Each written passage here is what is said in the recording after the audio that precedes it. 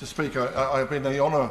It's been my honour to be the MP for Hemel Hempstead for the last 19 years, and whenever I've had the opportunity, I've always tried to raise and honour the name of Captain Laurence Nairac, George Cross, who was my captain in the 1st Battalion Grenadier Guards, who was lost or captured, whatever way we want to describe it, last night, tortured, and we don't actually know, murdered today.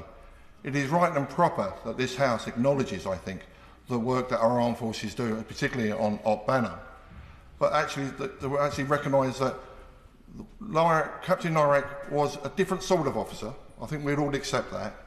In many ways.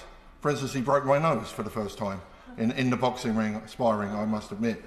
But also left 6 pints of Guinness on the naffy bar for me at the end of the evening because I gave him a good dig back.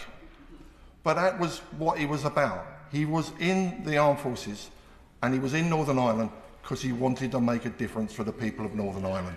And that's something this House should respect.